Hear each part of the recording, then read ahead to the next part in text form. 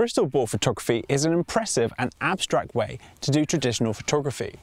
You take a scene that you would typically shoot, often a street scene or a landscape, and you look at it through a crystal ball. So instead of taking a photo of this house, I take a photo of the house through the crystal ball. This will make almost like a miniature globe inside the image, and it will also flip the house upside down. It's a very creative effect and it's easy to do. All you need is a crystal ball. I picked this one up off Amazon for I think about $15 or $20, and you can just pop it in your camera bag and get it out whenever you feel like it might be worthwhile using. I see it a lot with street photography and it's a pretty cool effect, so I'll show you how it's done. So it's pretty simple. You want to take your camera and typically you're going to want to zoom in a little bit. So I'm going to zoom into about 45 millimeters here. The reason for this is because if you are too wide angle, you'll find that you're trying to get closer and closer and closer to the crystal ball so that you can get the whole crystal ball in the frame. And you'll struggle to do that because the minimum focal distance is probably about a foot or two away from the camera. That means I can hold my camera like this and focus on the crystal ball, but as it gets closer and closer, it will no longer focus on the crystal ball and as a result on the house. So to counteract this, you basically want to zoom in on that frame. Obviously you can crop this later inside Photoshop or Lightroom, but instead it's much more effective to just zoom in on your camera. So the settings I'm using here, I'm shooting outdoors, so bright sunny daylight, so I've got a very fast shutter speed. I think it's about 1/1000th of a second here, and I'm using a really wide aperture. I'm going to set my aperture to f5, which is going to be the widest it will go at this focal length. That way I know that I'm going to have a blurred background at the sides and everything in the image will be sharp.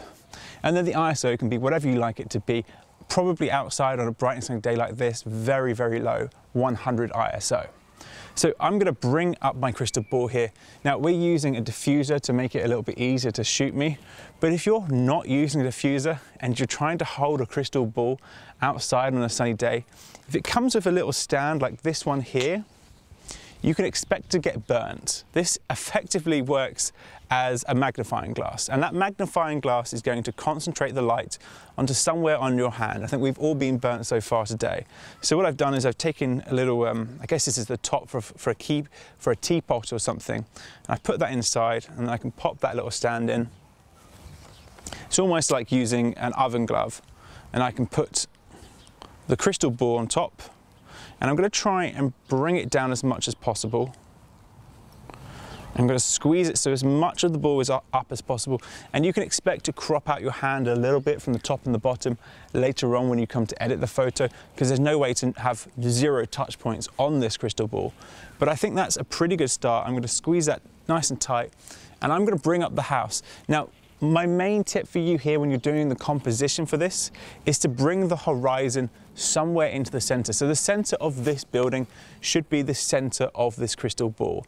Otherwise, we're going to get a massive amount of grass if we point down here, and if I put it up here, I'm going to get a load of sky.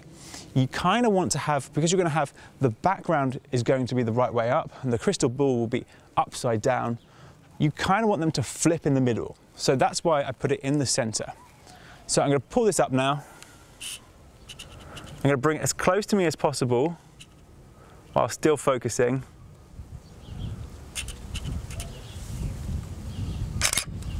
And I'm going to take the photo. Now that this photo is taken and I'm happy with the result, all I have to do for the maximum effect this is I will take it into Lightroom or Photoshop and I will flip the image upside down. That way the house is now the right way up, and we still have that creative ball effect and that soft blur in the background.